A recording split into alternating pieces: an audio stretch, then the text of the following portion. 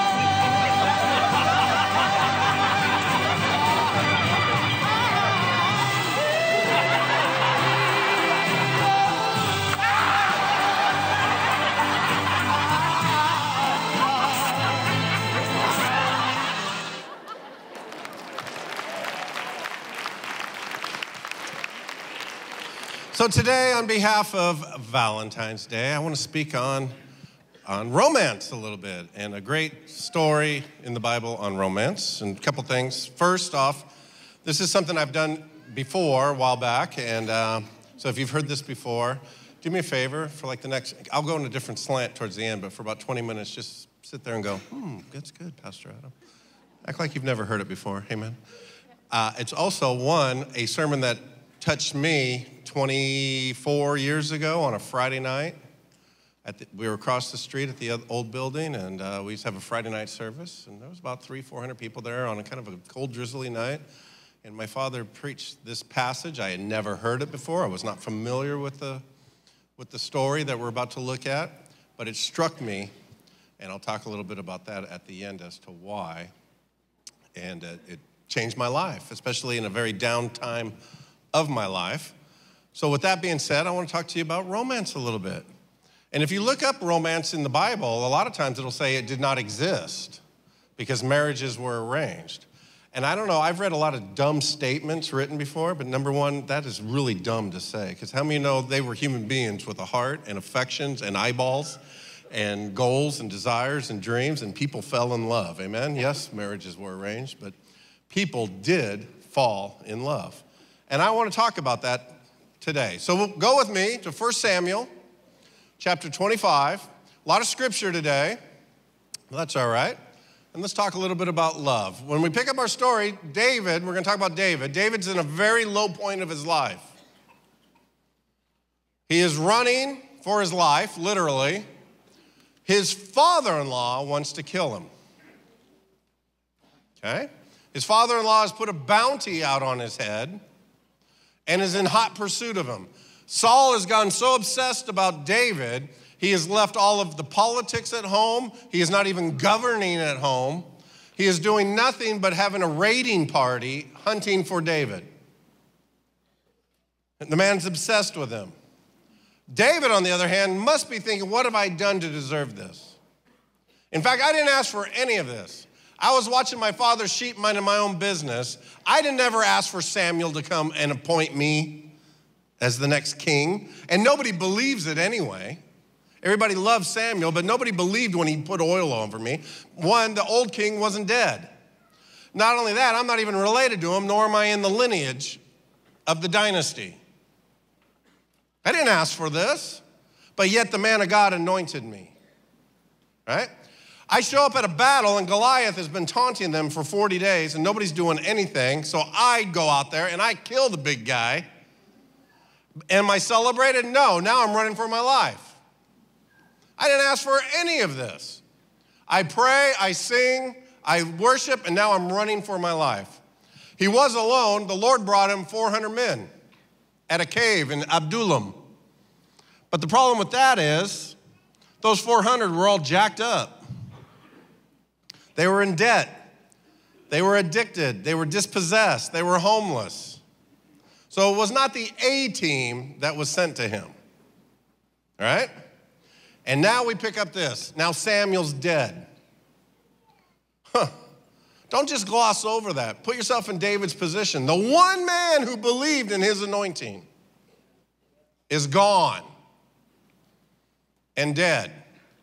And the Israelites gathered together and they mourned for Samuel.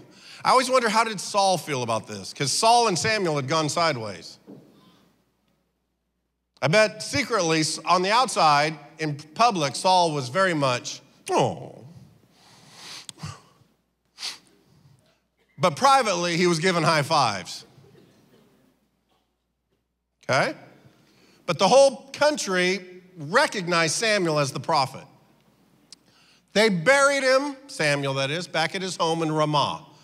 David, on the other hand, arose and went down to the wilderness of Paran. Verse 2. Now there was a man in Maon whose business was in Carmel. That's not by Pebble Beach or Monterey. That's not where this story's going. All right? I know it's Valentine's Day, and somebody's like, ooh, Carmel on Valentine's Day. That does sound nice. But anyway, no, this is Carmel in Israel. And the man was very rich. This man had 3,000 sheep. He had 1,000 goats. And he was shearing his sheep for the wool. You would make clothing, bedding, all kinds of things from the wool. He was shearing his sheep in Carmel. Verse 3. The name of the man, catch this, his name was Nabal or Nabal, which in Hebrew, Semitic Hebrew of this time, literally means fool. What kind of a family names their boy Fool? You imagine that? I want you to meet my older brother, Moron, and my little brother, we call him Little Dummy. What kind of family names their son Fool? That's his name, Fool. And his wife's name was my father's joy, Abigail. That's what his name, or the name Abigail, means, my father's joy. And Abigail, catch this, was a woman of good understanding. That's how the Bible says she was very intelligent.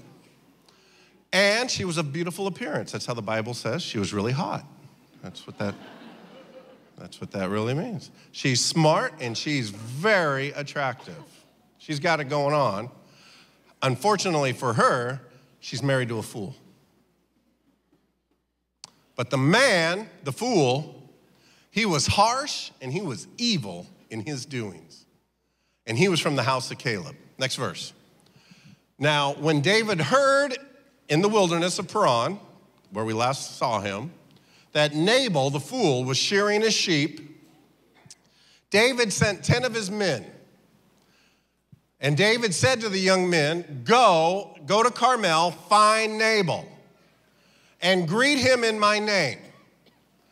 Thus you shall say to him who is rich, who lives in prosperity. Say to him this. Say to him, peace be to you, peace to your house, and peace to all that you have. Now I have heard, this is what he's telling his young men to say, that you have you're shearing your sheep.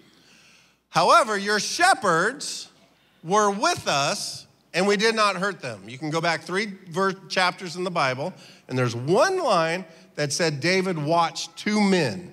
Now we find out who these 2 men were. All right? We did not hurt them, nor was there anything missing from them all the while that they were in Carmel. So as the sheep and the wool is growing on the sheep's bodies, you're grazing them, you're watering them, your shepherds came into an area we were in. We didn't touch nothing, we didn't take nothing. Remember, there's 600 men who have no home base because they're running for their lives, right? So when they came across a big herd of sheep, how many of you think of the 600 thought, man, lamb chops sound really good tonight? A little rack of lamb, a little rosemary, a little mint sauce. I've been Daniel fasting for 21 days, so let me just have a moment here for a second here. All they would have do was take them. Right? There's just a handful of shepherds, unarmed. Here's 600 armed men. It would have been no fight. But they didn't touch them. Okay? So, therefore, remember, he's still telling the young men what to say. Let my young men, my messengers, find favor in your eyes, Nabal, for we come on a holiday. A holiday which says in the Old Testament, you must give to the poor, give to the needy. Perfect timing, David's thinking. Please give whatever comes into your hand, Nabal, to my servants that I'm sending to you, and back to me, your son, David. Okay? So, when David's young men came, they spoke to Nabal according to all of these words that David had said to them in the name of David, and they waited. So Nabal answered and said, Who? Who is David? Who's the son of Jesse? All right, so now he is sliding. How many know he knew who David is? The #1 song on the charts in Jerusalem was, Saul kills his thousands, but David kills his 10,000s. #1. He knew exactly who David was. So now he's going to slight David, but he's also going to slight his ancestry. Who's the son of Jesse? Who's David and who's his daddy? There are many servants What are we talking about, a runaway slave? There's a lot of servants who break away from their master and run away. Shall I take my bread and my water and my meat that I have killed for my workers and give it to men that I don't even know anything about or where they're from? They're outlaws, they're vagabonds. They're the lowest of the low. You're asking for a gift. You guys are on the most wanted list. I have plenty, and they are for my workers. So when David's young men heard this, notice they don't say nothing. They turn on their heels. How many know at times when you're in the presence of a fool, it's better to keep your mouth shut? You start getting into a debate with a fool, you're going to end up being a fool because you're having a foolish conversation. You're having a foolish argument. Amen? And notice, fool does not mean ignorant.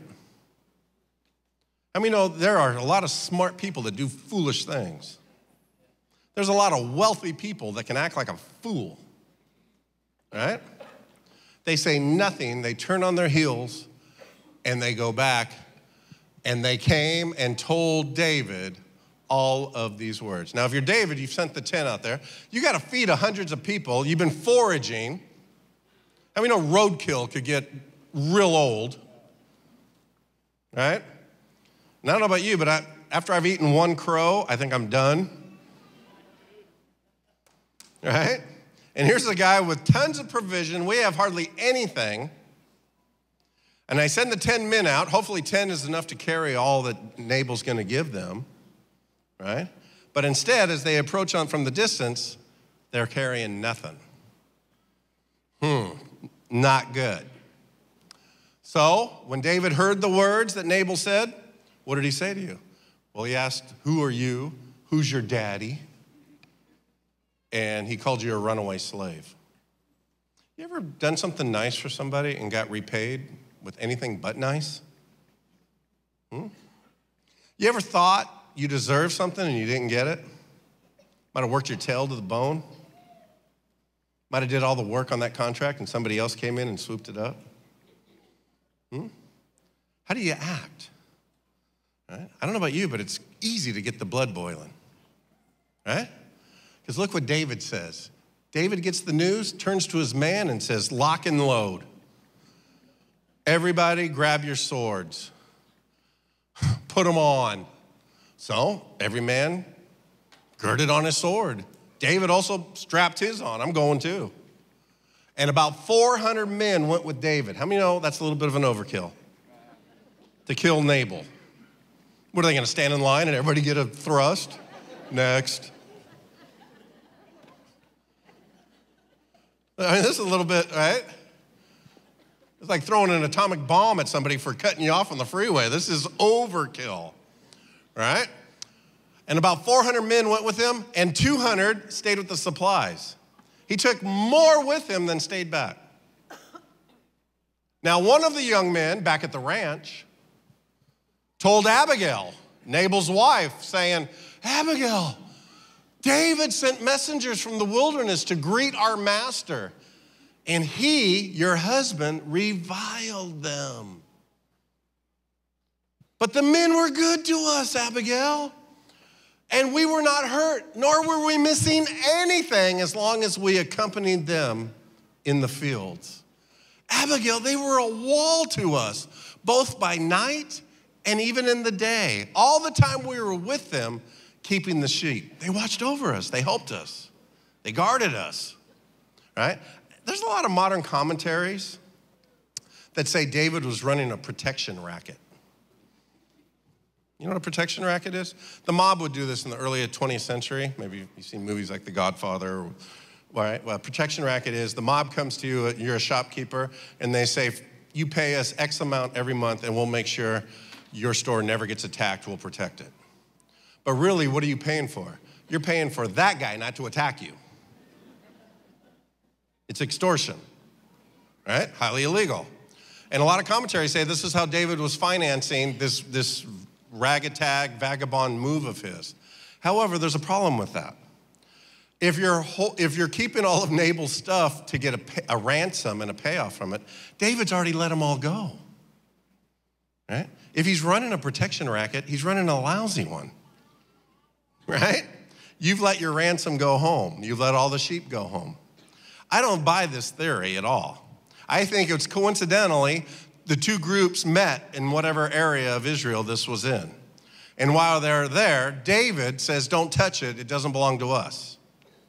Even though he's got hundreds of hungry men.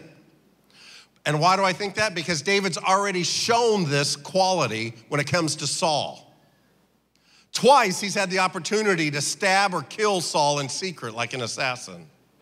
And both times he has passed. Once even showing Saul with a part of his garment saying, look, I could have killed you, but I didn't. If somebody wanted to kill you, wouldn't it be real easy to kill them first? But David is saying, no, why? I shall not touch the Lord's anointed. If it was God who put Saul on the throne, then it has to be God that removes Saul from the throne. And if I do it, if I interject myself into this procedure, then I am taking the role of God, and I shall not do it.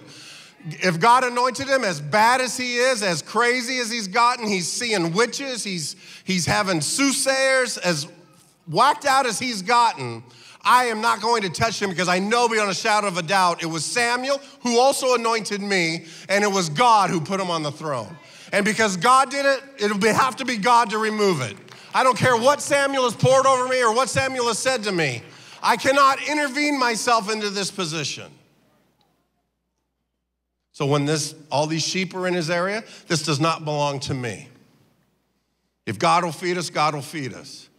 In fact, watch them, protect them. If we have to move, we got to move. But while they're in our care, watch them. Right? So now David is mad. Gird on your swords, let's go. Now, therefore, know and consider what you will do. For harm, Abigail, is coming to our house, and is coming for your husband, our master, and against all of us in his household. And none of us had anything to do with this. We would have helped them, but one individual is blocking the anointing in this place, right? For your husband is such a scoundrel. Interesting. How many know most servants would not? She's the lady of the house. Obviously, she has a relationship with them that they're allowed to speak and speak their mind. They just called her husband a scoundrel. And I bet secretly she's like, yes and amen. But anyway, that no one can speak to him. Notice they come to her. Why? Because you could speak to Abigail, but you can't speak to Nabal. How approachable are you? Next verse. So what does Abigail do? She hurries, makes haste. And look at the pantry this woman's got. We need to go over Abigail's house after church here, because she takes 200 loaves of bread. I don't know about you, but I don't have 200 loaves sitting around my house. All right, 200 loaves of bread, 2 skins, huge, of wine, 5 sheep already dressed. That does not mean an evening gown and a tuxedo. That means they've already been slaughtered and they're ready for the Barbie, right? 5 seahs, which 1 seah is like a big white painter's bucket size. So 5 of those, right? Of roasted grain, 100 clusters of raisins, 200 cakes of figs. She's just grabbing as much stuff as she can, and she loads them on the donkeys, and she says this. Next verse. So she says to the servants, go before me, go now, go. But no, I'm coming after you. I'm coming too. But she did not tell that old fool what she was doing. So it was, as she rode on that donkey, that she came down under the cover of the hill, and here she finds David and his men coming. Remember, 400 of them. There's a cloud of dust, middle of the night. They're coming on their mounts. Here they come. And she met them. Verse 21. And David had said, he's talking to himself as he's riding. How many know every 10 feet he's getting even more and more mad? Right? Surely in vain I protected all that guy has in the wilderness so that nothing was missed from his belongings. And what does he do? He repays me evil for good. Oh. Oh, may God do, look, now he's bringing God into this. May God do so, and more even, to the enemies of me if I leave one male of all who belong to him, but I'm killing them all. That's it. I'm killing his dog. I'm even gonna kill the grass. I'm killing his cat. If he has parakeets, I'm crushing those parakeets. If he has a koi pond, you don't even wanna know what I'm gonna do to that koi pond. I am going to kill everything. I'm gonna stab him, cut him, slice him, pull his hair, poke him in the eyes. I can't. Whew, here we go. And this is how David and Abigail are gonna meet. And Abigail sees David. Here he comes. And what does she do? She jumps off that donkey and she falls on her face before David and bows down to the ground. My friends, this is a rich woman with servants. A rich woman with servants. I mean, this is not something she does every day. This may be something she's never done in her lifetime. She immediately falls off that donkey, runs before a man who's got vengeance on him, and bows before him, and totally makes herself in the most humble of positions. If you're taking notes, write this down. You will get yourself in a position that only humility will get you out of. It'll be unavoidable. And if you do nothing but have pride, you're gonna have a hard time getting past some of the obstacles in life. She jumps, falls on the ground, falls at his feet, and she says, on me, on me, on me, on me, my Lord, my Lord. First word she says to David, my Lord. Master. They've never met. On me. On me. Let this iniquity be. If somebody's got to die, let it be on me right now and turn around and go home. Right? Please let your maidservant, me. She's calling herself a servant. She's a rich, wealthy woman. Let your maidservant speak into your ears, and please hear the words of me, your maidservant. She says, please, please, David, let not my Lord, you, regard this scoundrel Nabal. For as his name is, what's his name? He's a fool. You know what? So he is. Nabal, fool is his name, and foolish is he. That's what she just said. He can't help it. Everywhere a fool, he's named fool. Everywhere he goes, foolishness goes with him. But I, your maidservant, David, I did not see the young men that you sent. I didn't know you sent messengers. Now, therefore, my Lord, as the big Lord lives, God, and as your soul, or what's on the inside of you, David, lives, since the Lord has held you back from coming to bloodshed and from avenging yourself with your own hand, now then, let your enemies and those who seek harm for my Lord, may they be as foolish as my foolish husband. You know, the Bible says that David was a man after my own heart, the Lord says. But how do you know David did a lot of jacked up things? But why would he have that title? Because I really believe it was because of this. David was approachable and David was correctable. I'm finding those to be very difficult qualities in our world. More people would, even if they know they're wrong in an argument, they'll still keep fighting in that argument. Come on, bring it. All right? But David was, even when Nathan the prophet comes to him and gives him a parable, and later afterwards says the parable is about you, David is quick to repent. I think this is the beauty of David. And now this present, here, all the food, all the donkeys, the cakes of figs, the raisins, the dressed sheep, the roasted grain, remember everything she brought him? Which I brought to you, David. Let it be given to your young men who follow you, right? And please, David, please forgive the trespass of your maidservant, me. For the Lord, David, will certainly make for you, this is what my father preached on that Friday night all those years ago, an enduring house. What God wants to do with you, David, is not just for you, not just for your children, not just for your children's children, but forever. God wants to construct a house that will last forever. It'll be enduring. Why? Because you, David, fight the battles for God. And evil has not been found in you throughout your days. Yet a man, let's see if she knows history or current history. A man has risen to pursue you and to seek your life. Who's she talking about? Saul. But your life, David, shall be bound in the bundle of the living with the Lord your God. And let's see if she knows about David's history. And the lives of your enemies, David, he shall sling out as from a pocket of a sling. Remember? What do we know about her already? She's beautiful and she's very smart. Can you see her intelligence in her little, as she's riding that donkey, how many knows she's already thinking what she's going to say to him? Now, I want you to notice something else. How many times has David interrupted her while she's talking? Not once. David understands women.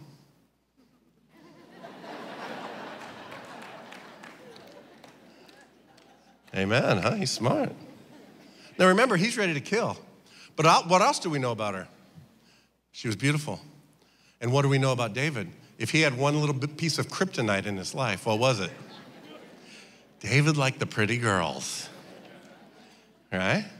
So he's not expecting this in the middle of the night. He's thinking how he's going to kill this guy.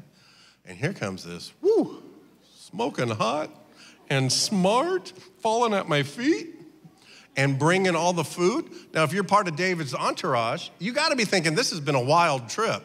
Number one, we have a pretty good little army here, but continually he says, do not strap on your weapons and take on Saul's army. They're really our brothers. Don't lay a finger on them. One guy slights him, we're going to kill them all. And they're sitting there going, I'm only hungry. I want something to eat. And here comes this beautiful woman bringing everything that their heart's desire wanted. Meals. Not only meals, she brought dessert. Cakes, raisins, wow. Little Cool Whip. It's, right? It's going on. They got to be thinking right on. All right? And it shall come to pass when the Lord has done for you, David, according to all the good that he has spoken concerning you, and then he will appoint you, David, the ruler over Israel. She's familiar with the story of Goliath. She's familiar with Saul's chasing him. And now she's familiar with Samuel anointing him as king. From afar, she's been following David's life. Okay? That this be no grief to you, nor offense to your heart, David. Either that you will shed blood without a cause. She could have said, David, when you got the news what my husband said to you, did you pray? Did we read about any prayer of David? No. Did David go out and write a new psalm when he got this news? No, what did he say? Put on your sword. We're going to go kill him. He hasn't sought any counsel. He hasn't sought God. He hasn't sought a word. He hasn't even sought a sign. All he has looked for is his sword. All right?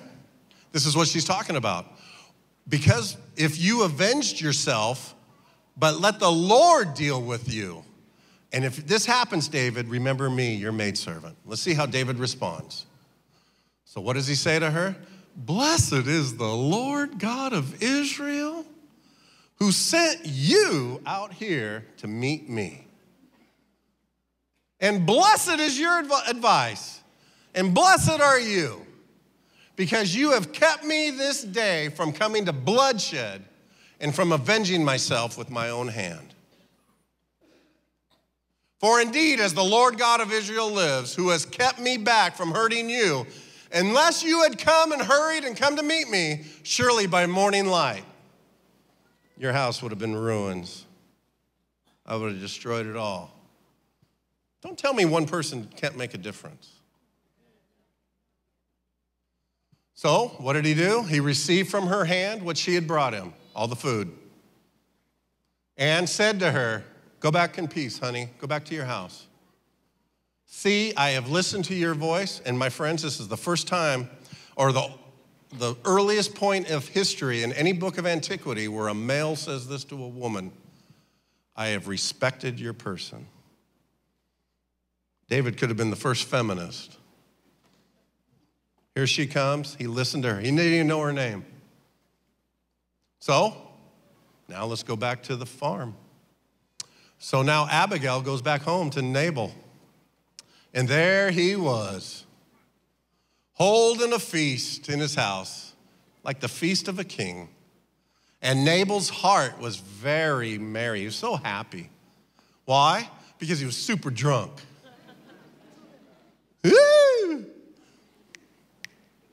Therefore, right, remember she's been missing. Where's Abigail? I don't know. I don't know. And then she comes in after a long donkey ride. I don't know about you girls, but would your hair be a little messed up? Would you look a little frazzled? Right? She comes walking in, and look what she says. She tells him nothing, little or much. What have you been up to? Nothing. What have you been doing? Little. Huh? I'm here. Until the morning light. So it was in the morning when the wine had gone out of Nabal. Ooh, the hangover. Ooh. Honey, I need to tell you about where I was last night during your party. You know those young men who came to you from David? I took everything that they needed from our pantry and I took it out to them in the middle of the night. So when he heard this and his wife told him those things, his heart died within him and he became like a stone. He didn't even know that stuff was gone. But what does he feel? He feels like she betrayed him, right? And she just died to him. You're dead to me. His heart's like a stone. But it happened 10 days later. The Lord struck Nabal and he died. Most commentators think this woman gave him a stroke.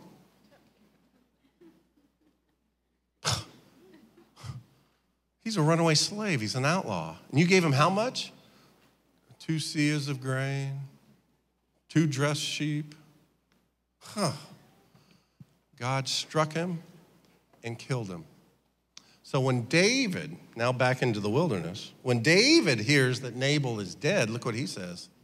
Blessed be the Lord God.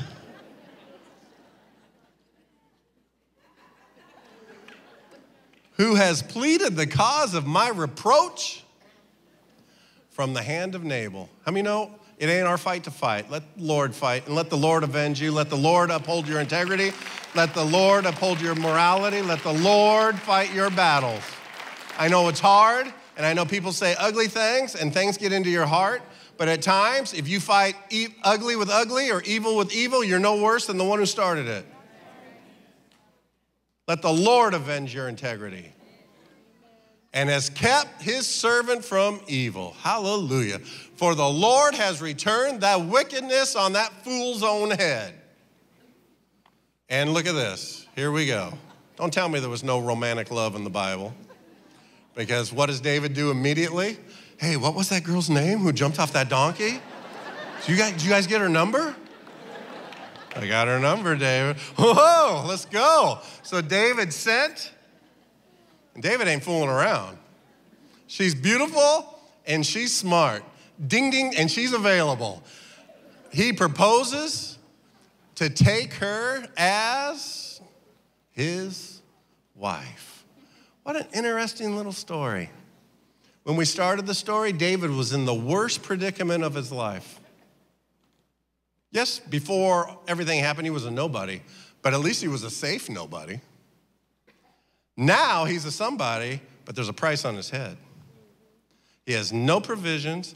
He has a ragtag army that's full of jacked up people. He has a king hell-bent on killing him, who's also his father-in-law. He is in a horrible marriage. In fact, his wife back at home, Michal, will be married off to somebody else, even without a divorce. Her father will do that. Nothing going well. He's slighted. He's going to take out the vengeance on himself. But instead, he meets somebody. I'm going to close with this. 2 weeks ago, we were in Houston at the Joel Osteen conference. There was a lot of pastors there. Many I knew, and a lot I did not know, and got to meet and spend time with. One was a pastor named Denny Duran from Shreveport, Louisiana, community church there. I'd heard his name, wasn't familiar with him. And at the end of one of the day sessions at the pastoral lunch, Joel Osteen had Pastor Duran come up for like 10 minutes and just kind of close it out. And he really talked about your future. Because the whole point of the 2 days was supposed to be secession and whatnot. So he was talking about that, and he told a story that really he never wanted to be in ministry. He wanted to be a football coach. And 31 years ago, he had coached from 7th grade, 8th grade football, high school. He got his first paying job at a JC in Louisiana. And how many know football is king in the South? So he's making a little money, not enough really to live on, but it's an opportunity. And his team's doing fairly well, but he's only the special teams coach. And if you don't know football, special teams means the kickoff, you cover it, or the kickoff return, you block for it, the punts, and the punt return, and the extra points, okay? That was his area that was under him. And they're doing pretty good. They're playing their last game of the season. If they win, they make the playoffs. It comes to him that there's going to be recruiters in the crowd, and that was not that big a deal because at junior colleges, the big schools, such as LSU or Louisiana Monroe, they're always going to be sitting there because they're going to approach these JC kids, if they have skill and the grades, to go play at the big schools. But then he found out, no, the recruiters were not there for the players. There's going to be 3 recruiters in the audience that are there nothing but looking at the coaching staffs because these big schools they need coaches as well. So Pastor Duran's like, this is my opportunity. So he goes, but I'd forgotten I'd asked this girl I had met out on a date that day. They even moved the kickoff back an hour and a half, so I had to tell her, can we have a late dinner? Can I pick you up after the game? And she said, yeah, that's fine. So the game starts. He's so excited, he says, and it's tied, and they have to punt, and the punter lets the ball go right through his hands. 15 yards back, big scrum, turnover. The other team goes in for a touchdown. He says, later we punt, and the guy runs it back he goes, if it could go wrong on my special teams, it went wrong that day. We ended up losing, and you could point at the special teams for losing that game.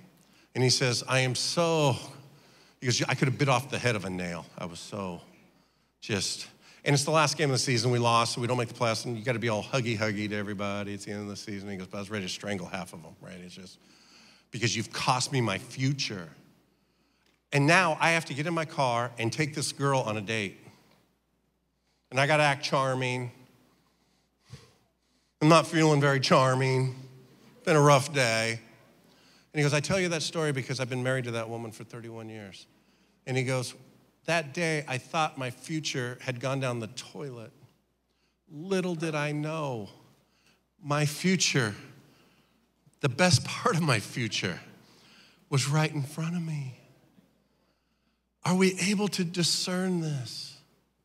Guys, at the old building on a Friday night, my brother-in-law, well, now my brother-in-law, but then my friend Joey used to play percussions up here, worked with him at Lucky's. He's a Raider fan, I'm a Niner fan. We'd made a bet. I won the bet. I think it was lunch or something, and he just, for like a year, he never paid it. And every time he saw me, he goes, oh, I know.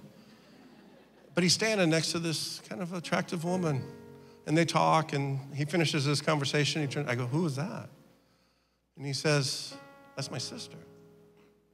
I'd known Joey 12 years. I never even knew he had a sister. And that day in the hallway, I'd gotten divorce papers, my first marriage. I had resigned. I did not feel called to the ministry. Larry Highsheet, God rest his soul, walks in my office, put my resignation sheet on my desk, looked me in the eye and ripped it up, and he said, get back to work. And I'll never forget that. It was a really low time in my life. I thought it was just another Friday night. But little did I know, I met my future in the most bizarre circumstances. It's funny, Joey still owes me money for that. Now that I think about it, he never did pay me for that bet. My friends, I close with this on this Valentine's Day, day set for love. I don't care what you're going through right now. I don't care what the doctor says. I don't care what the bank says. I don't care what the government says. I don't care what the prosecutor says. I don't care what the divorce court says. I don't care what any of it says. It's all just peripheral. God has got a great future for you, and God's got has relationships coming. If you're single, My friends, an Abigail or a David, you're gonna meet. And it might be in the most interesting of circumstances. Might be in the cover of night. Might be a fool brought you together. But can you recognize my future's right in front of me? Because once you can do that, you'll start having hope. You'll start knowing that tomorrow's better than today. And the day after that will be better than that day. Yes, there'll be challenges. But our God gives us a better tomorrow, my friends. Look around. If you are married and your Abigail or your David is sitting next to you, this would be a good time to reach over and grab their hand. Amen. Look them in the eye and say, honey, happy Valentine's Day. You're my David. You're my Abigail. If you're single, just look down the aisle and find somebody for right now. I don't want to kill the moment.